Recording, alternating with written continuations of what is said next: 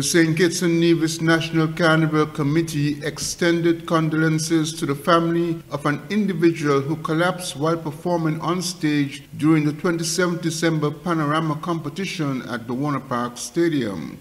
According to information released 28 December by the Carnival Committee, a member of the Nevis Community Development Steel Orchestra suffered a medical emergency while performing. The statement indicated that medical attention was provided on scene before transportation to the hospital by ambulance. Unfortunately, the performer passed away.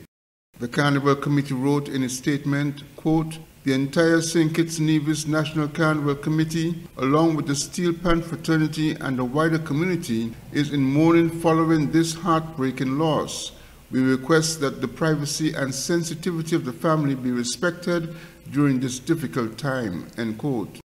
The committee called on all to extend support for family and friends and for the fellow musicians of the Nevis Community Development Steel Orchestra.